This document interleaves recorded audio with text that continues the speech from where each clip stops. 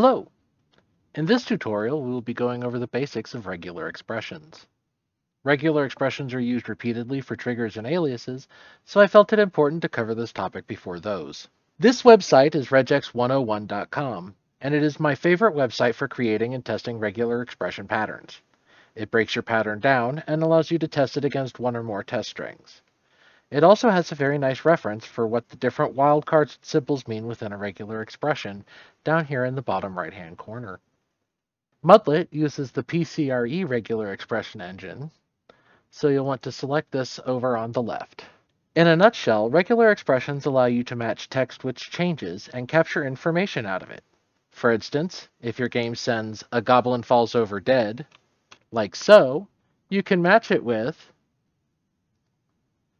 a dot plus falls over dead. Putting the dot plus in parentheses tells it you want to capture that information, which is why it is called a capture group. The dot is a wildcard which can stand in for anything, and the plus tells it to match one or more. So, in "a goblin falls over dead," the first capture group would be goblin, and you can see this in the bottom right here. Using the dot wildcard is a very simple way to capture things, but where possible, you should try to be more specific.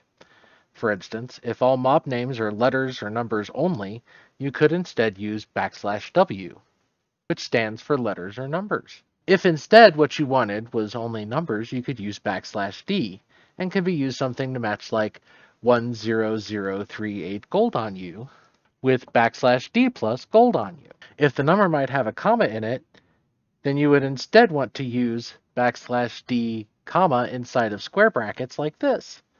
The brackets allow you to define your own groups how you want. In this case, we add the comma to the \D so that it will catch any number of digits or commas. \S will match whitespace characters such as spaces or tabs. And it is often good to use the caret anchor to anchor to the beginning of the string so that your trigger doesn't match if the text appears in a room description or comes up during conversation. In a similar vein, the $sign matches the end of the string. I'll put a link in the description to regex 101, and we'll have a future video on more advanced regular expression usage, but these are the basics you'll run into the most while making aliases and triggers using regular expressions. I have also just recently learned of another website called regexlearn.com, which looks like it may be a wonderful resource for learning regular expressions, and I'll include a link to that in the description as well. In today's video, we went over the basics of regular expressions, what they are, and how to use them, and I shared with you my personal favorite site for creating and testing regular expressions. In future videos, we will use this knowledge to create aliases and triggers in order to have Mudlet help you with the interactions between you and your game. I hope this video was informative and helpful, and I look forward to creating and sharing the next one with you all. Until then, happy mudding!